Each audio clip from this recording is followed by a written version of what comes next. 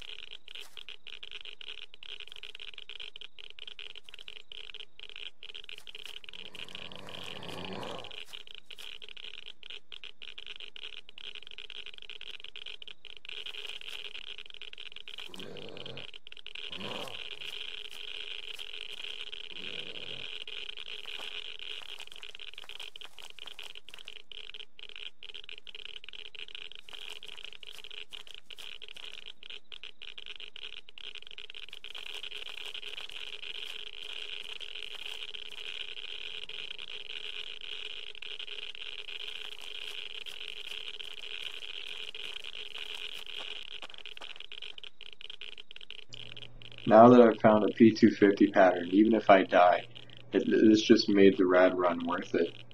Because now I can craft P250 pistols, which is a great pistol to use. And the thing about rad runs is, even though I have a lot on me, it's all expendable. Until I have a gun or a satchel, I don't mind losing any of this. So it is all about getting patterns and learning them.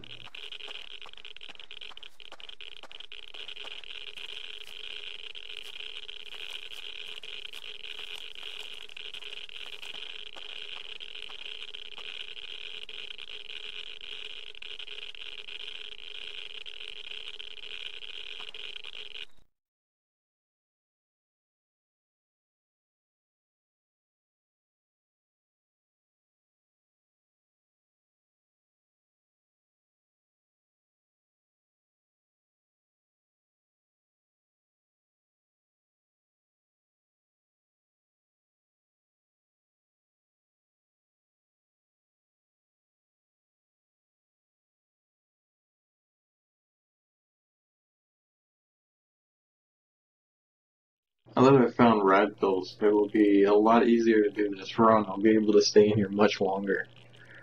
A good way to use rad pills is after you've gotten 300 radiation is to take one, so that way you're not wasting it.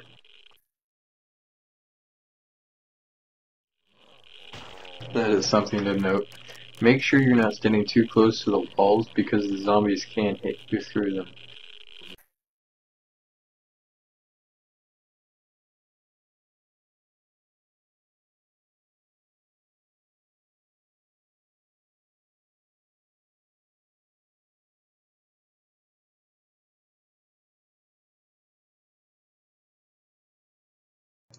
And now all I need is a gun and I can start raiding people.